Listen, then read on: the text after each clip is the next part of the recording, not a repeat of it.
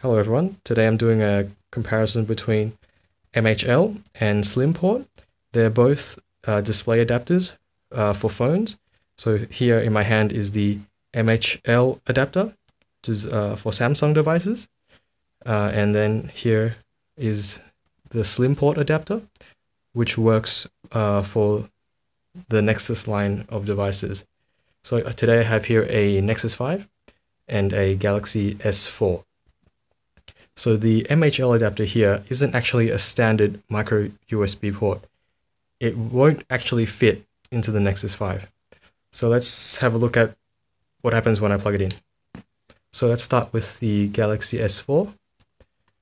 So let's put this in. Okay, it's in, and I will plug the other end into a HDMI cable that I prepared earlier.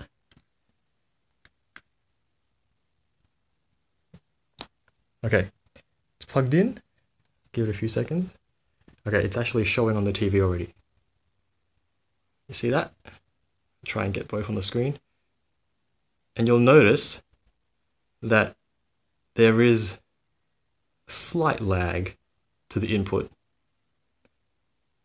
So if I open the settings, do some scrolling, you can see that there's a noticeable display lag.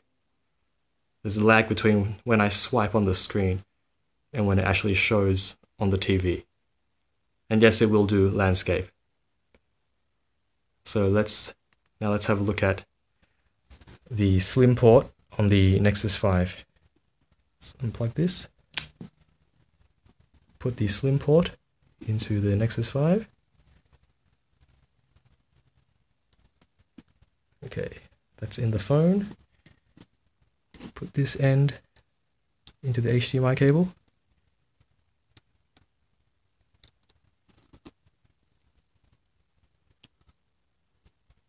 Okay, now let's bring this up.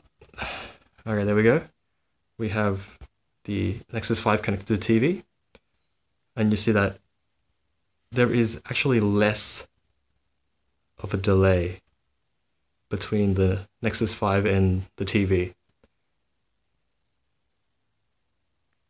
So you could argue that SlimPort is slightly faster than MHL. Now I'm not sure if that's a case of a different phone, but you can definitely see that the Nexus 5 or the SlimPort adapter or the SlimPort display standard gives you a faster response time on the TV.